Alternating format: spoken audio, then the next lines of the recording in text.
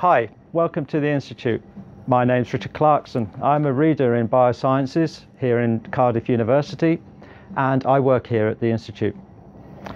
So everybody who works here, we all work on cancer stem cells. So I'm going to first of all introduce what a cancer stem cell is. So up until recently, we knew that tumours in all their shapes and sizes are made up of hundreds of millions of cells. And until recently, we thought that each one of those individual cells was capable of forming a new tumour and continuing to grow.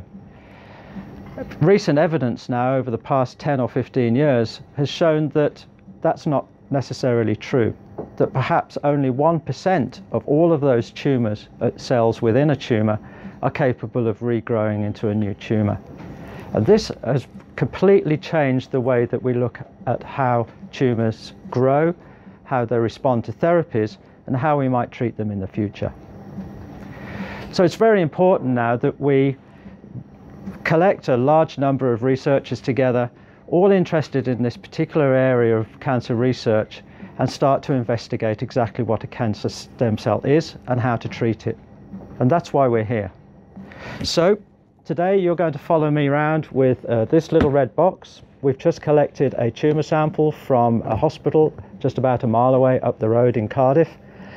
In here contains a tumour sample from a patient who'd just undergone surgery in the last couple of hours. We're going to take this tumour sample now through to the laboratory, and we're going to start processing it and looking at it under the microscope. So come and join me now. Okay, so here we are in the primary cell culture suite, and we've had a change of clothing here, protective clothing. This is important because we want to protect the tumour cells themselves from any contamination from bacteria or viruses, but we also want to protect the user as well from any potential viruses that the tumours might harbour. So the first thing we need to do is take the sample out of the box that we received from the surgical suites up at the hospital site, and this tube contains a small chunk of a patient's tumour that was taken up to 3 or 4 hours ago, sometime this morning, straight from surgery. So this piece of cancer tissue now goes into this cabinet, which is a sterile environment, and that protects the cells from getting contaminated, as I've said. What we want to do now is we're going to break up the tissue itself, mash it up and chop it up into small pieces, and then slowly disaggregate all of the individual millions of cells within that tumour lump into their individual isolated cells, and then separate them away from the debris and put them into this flask. The media in this flask contains all the nutrients, salts, amino acids, etc., that the tumour cells are going to need to grow. And once we've popped those cells into this media, we'll place this flask on its side into the incubator over on the right hand side here at 37 degrees, which is the body temperature, and that's an environment now that the tumour cells really like to grow in. So at this point we're really interested in growing the tumour cells some more, getting them back into a healthy state and rapidly dividing. Because in that state then we can start to think about treating these cells and trying to think about new therapeutics and test new therapeutics. But the key question that we want to ask here within this institute is how can we treat and what is happening to the cancer stem cells themselves. And as I've outlined before, we may only be looking at perhaps 1% of the overall number of cells within the flask here. So how do we identify those cells, and ultimately then how do we observe them, monitor them and test them? Well, to do that, to isolate them, we use a really neat piece of kit, and that's in the room next door, and I'll take you through there now and I'll show you how we isolate cancer stem cells from the rest of the tumour population.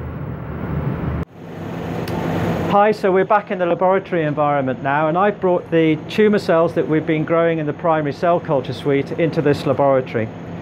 So what I've done is I've taken the tumour cells out of the flask where they were happily growing, and I've suspended them in this media in this tube. So what we're going to do now is we're going to try and separate or isolate the cancer stem cells away from what we call the bulk of the tumour cell population. So remember that cancer stem cells make up maybe only 1% of the total number of cells within a tumour. So how do we separate that 1% away from the 99%? This is where this machine comes in handy. We use this machine to separate those two cell populations. So what we do is we insert this tube.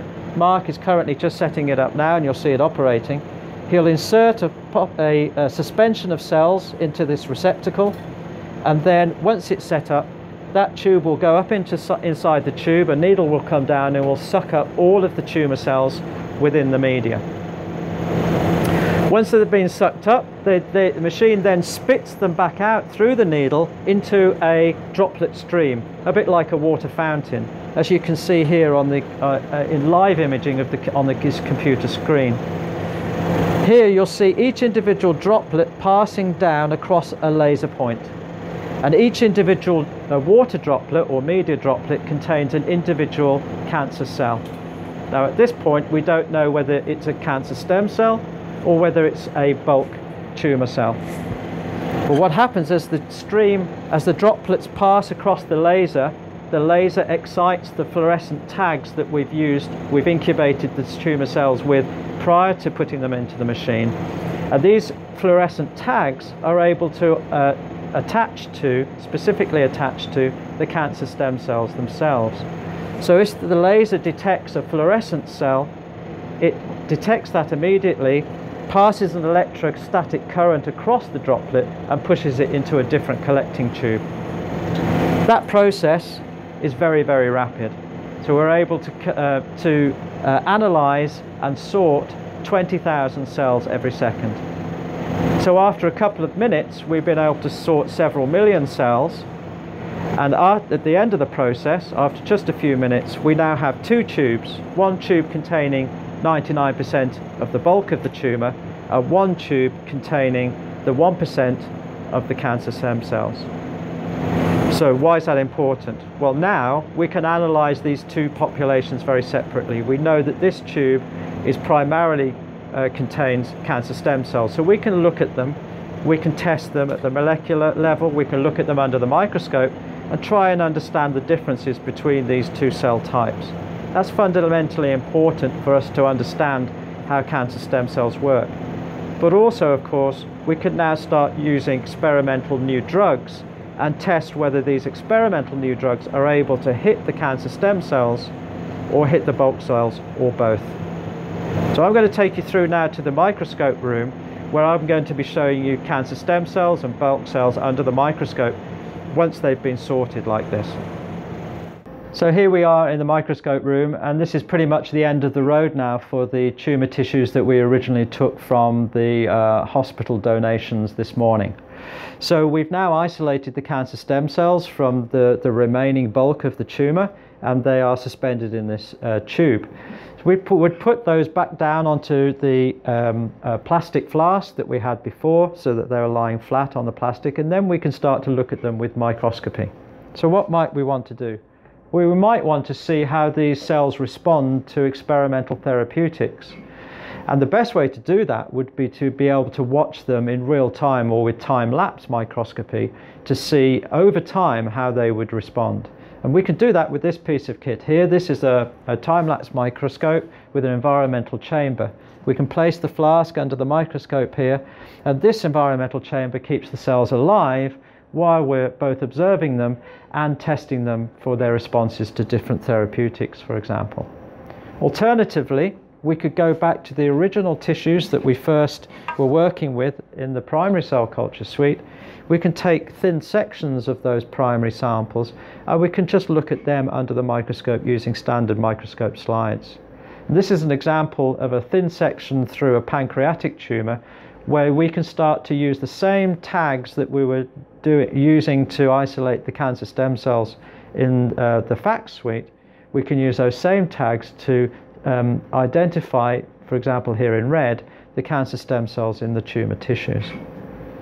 Finally, we can take that a step further, and we can take the same patient tissues that are on the microscope slides, and using this microscope at the end, we can use a laser to individually cut out cancer cells straight off the microscope slide cutting out individual tumour cells and then taking those back to the laboratory and doing biochemical assays on those individual cells. Again, looking at the difference between these cancer stem cells and non-stem cells. So that's the end of the story. That's pretty much where we get to at the end of the road with our cancer tissues. If you want to know anything more about the Institute or cancer stem cells, please visit our website. There's plenty of details online, or visit us, find us on social media. Thanks for watching.